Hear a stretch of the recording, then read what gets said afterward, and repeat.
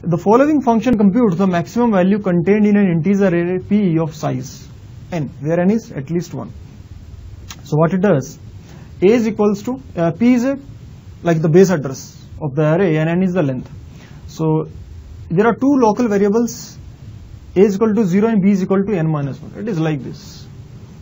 So this is 0, 1, 2, 3, 4, 5, 6, 7. Assume that the number of elements in the array is 8. So the value of A will be 0 and the value of B will be 7. As of now, this is my A and this is B.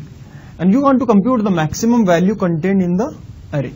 Okay, fine. Now what you will do, it is computing something. The function is executing, and what we are doing, if PA less than equals to PB, then A is equal to A plus 1, otherwise B is equal to B minus 1. Okay, suppose it is having some value like 10, 1, 9, 3, 12, 15, 6 and 7. Okay, like this is the case. So the code is, what they are asking is that what is the condition that you will pick here so that this function computes the maximum value. Okay, assume that as of now the condition is true, assume that. Then what it will do, if PA is less than equal to PB, this is PA, this is PP. So 10 less than equals to 7, condition false. If this condition is false, then else block will execute and else says that B is equal to B minus 1. It means that between these two elements, if this element is greater, it means it cannot be, this element cannot be compared with the next element. Why? Because it will never be a maximum element. So you just throw out this and then you reduce B is equal to B minus 1. And the next time again, suppose the condition is true, you forget about the condition as of now. And again you check PA less than equals to PB and you came to know that 10 less than equal to 6. Again the condition is false. If this condition is again false, it means this element cannot be the maximum element. You just forget about it and you reduce B is equal to B minus 1. And now you came to know that PA less than equal to PB and 10 less than equal to 15. Yes, the condition is true. If this condition is true, what you are doing, A is equal to A plus 1. So you increase A and this is my A. The index of A has been increased by 1 unit. And after that again you check 1 less than equal to 15. And 1 less than equal to 15 means the condition is true. If this condition is true, so this element cannot be a maximum element. So you just forget about this element because one of the larger element available with me.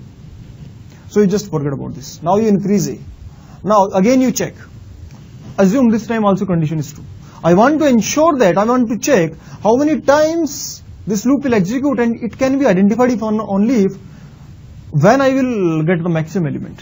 Okay, and the way the code is executing, either if the element is smaller, then you are increasing the left index, and if the element is like a larger, then you are decreasing the right index. So, and both index are increasing and decreasing by 1 unit each. So in the worst case, the situation could be like this. You will increase both pointers, and suppose when the pointers will meet, when they meet to each other, when they meet, then you will get definitely the maximum element. So the situation will be like this, while B is not equal to A or A is not equal to B, till you will execute the following piece of code. So let me do this. So 9 is less than equal to 15, yes, condition true. It means 9 cannot be the largest element, so remove this and increase the A. And again check 3 less than equal to 15, yes it is true, again increase, so this is my A. And 12 less than equal to 15, yes this is true. And now A and B both are pointing to the same index. If both are pointing to the same index, it means both are pointing to the same element. And if for the remaining element the condition was satisfied, it means none of the element was greater than this element, so this element is definitely the largest element. So now you stop. So what should be the condition? The condition is definitely while A is not equal to B or B is not equal to A. So let me check the options. While A is not equal to A, no, this is not correct, because because A and B are approaching to each other, so it cannot be the correct. B is not equal to 0, this is wrong. It all depends on where the element is available. B greater than A plus 1, this is wrong, definitely T is the correct one. While B is not equal to A, because both indexes are approaching to each other by 1 unit. Okay, so the correct option is while B is not equal to A.